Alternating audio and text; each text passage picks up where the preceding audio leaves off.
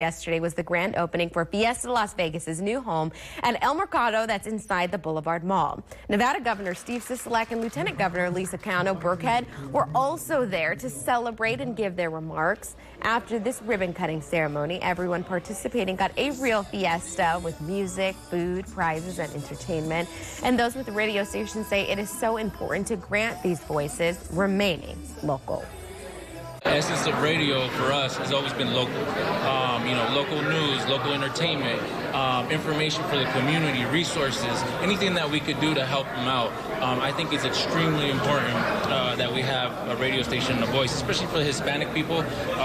We definitely need that voice for Vegas. Now, the Fiesta Las Vegas radio station does combine the more listened to genre of music in Spanish, broadcasting not on one, but two different FM stations.